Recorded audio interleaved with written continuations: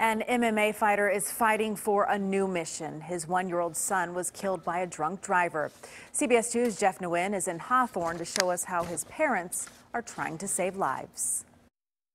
This is the mouthpiece I used for my last fight. Mixed martial arts fighter Marcus Koval chose this logo for a nonprofit called liamslife.org. As a way to honor his son Liam, seen here with his mom and Koval's wife Michelle Eder. You see, the green frog was Liam's favorite toy. That was the first thing we saw on the street was the green frog. Liam was only 15 months old when he was struck and killed by a drunk driver. His aunt was pushing his stroller through a Hawthorne crosswalk exactly 2 years ago. It's hard. It's a hard day.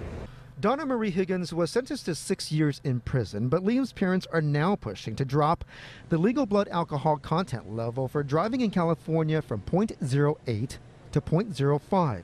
Looking at the numbers for this Labor Day weekend, the CHP reports there were 969 DUI arrests statewide.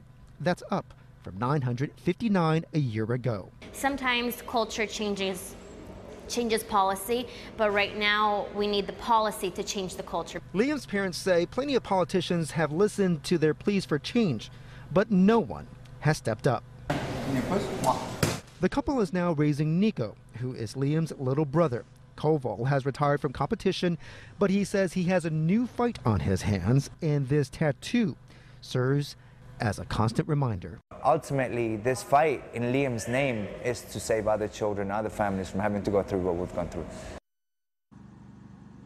And in many ways, Liam lives on because his organs were donated after he was taken off life support. His foundation is fighting for policy change, and his family will honor him during a moment of silence tomorrow at 2 p.m. right here at the crash site. Live in Hawthorne, Jeff Nguyen, CBS 2 News.